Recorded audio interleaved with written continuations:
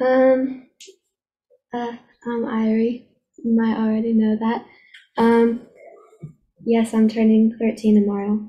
Anyway, so my testimony is from whenever I was born, and biggest blessing is that I'm being able to grow up in the Lord and not have to start out in the world, which would probably make it a lot harder than it is right now. So I started receiving the Spirit. Well, I would pray for the Spirit for my whole life, but then when I really understood the importance of it and how much I was really needing it, then I finally didn't focus on anything else. I just focused on the Lord, and I said, finally, nothing else matters. I'm just gonna pray for the Spirit because that's the best thing for me. So finally, I was I was in bed and I was praying for this, not for the Spirit, but I was praying that I could go to sleep because I was having trouble sleeping. And I slightly, like my tongue changed like slightly, and I was like, huh?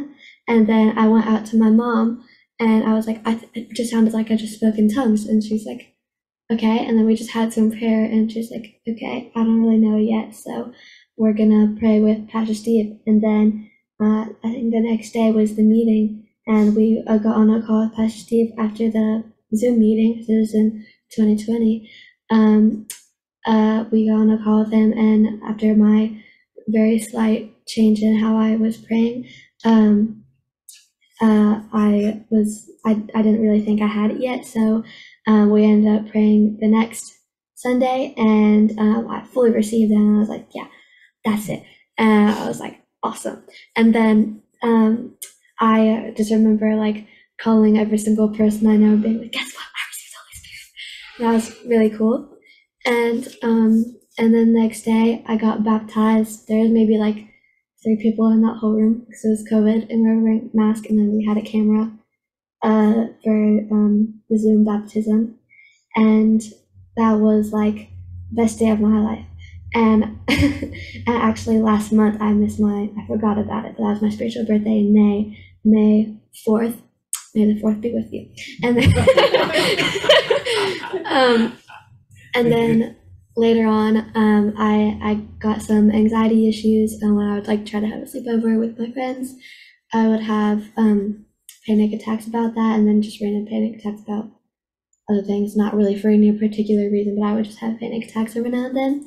And that got really scary, but then I was able to have prayer about it, and I was completely healed from being scared of like staying away from my parents and just any other like thing I would have anxiety about. I just was completely fine about it. I was like, oh wait, I don't actually have to worry about this. It's not my problem, it's God's problem. So and then and also another really big blessing is the teachers that I've got to have, because I was always really scared of having like some really scary teachers, maybe like they'd have in TV shows for whatever reason. And then the Lord blessed me with some really good, like easy to work with teachers, because I wasn't really that much of a smart kid in first grade, but then I had really good teachers throughout elementary school, throughout middle school, and I was able to actually be able to focus on my work, because one huge problem I've had for my whole life is that I can't focus that well.